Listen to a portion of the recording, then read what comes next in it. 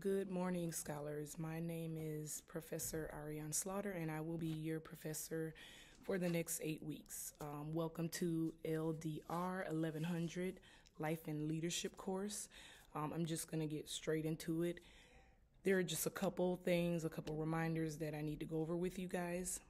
The first book you will need is Habitudes, and this is what the Habitudes text looks like. So that's Habitudes. And the second book that you will need, the title is A Dream Called Home.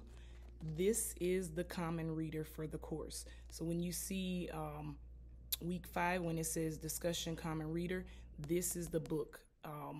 As soon as you get the book, start reading it immediately, because in week 5, that discussion post, it pertains to your thoughts about this book, whether it resonates with you or not. Another reminder is there's a Strengths Finder text that you need, and basically you'll receive that code. You'll receive an email with the code for this towards the end of week 1.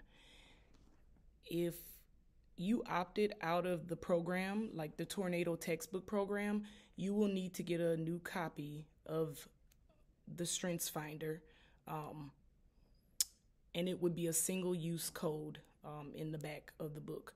So guys, if you are not enrolled in the Tornado textbook program, you need to get these books immediately for the course. Now, week 1 of the course, let's go, and I'm just gonna look. There's the Habitudes Discussion 1. And with the Habitudes Discussion 1, you'll have a Habitudes discussion every week.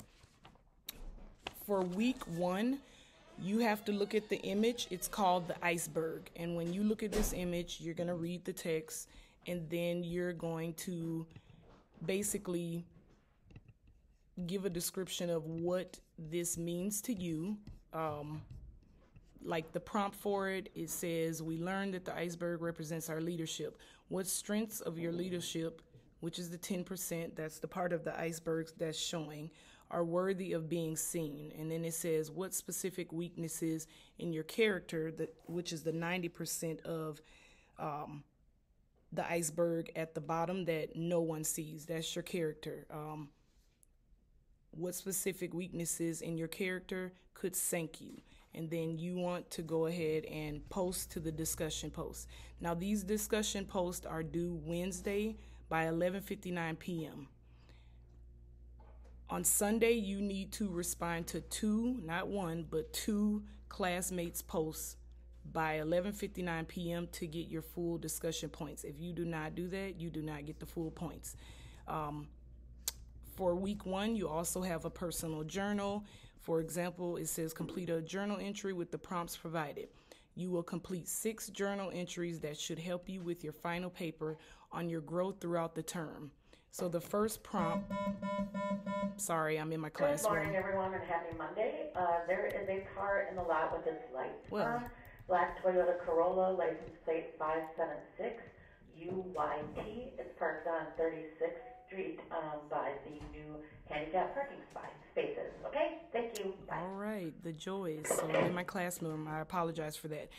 The prompt for your personal journal entry 1 is what your thoughts on Christian leadership. What are your thoughts on Christian leadership?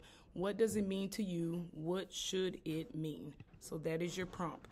And that's just your journal entry. And the last thing for week 1, discussion thread, self-introduction. Just introduce yourselves. So if you guys have any questions, make sure you email me. I am very prompt about emails. I just ask that you do not email me after midnight. But other than that, I am here to help you, support you. If anything comes up, if you have any concerns, email me immediately. If something comes up where it interferes with your assignments being submitted on time, please email me. I feel like this is a year of grace and courtesy, and we should just all really support each other. So I'm here. If you have any questions, email me. I am looking forward to the next 8 weeks. Excited to get to know you all and see what excellent scholars you are. Keep your head up, stay strong, stay healthy, and peace and love and blessings to you all. All right, bye. Have a good day. Ooh.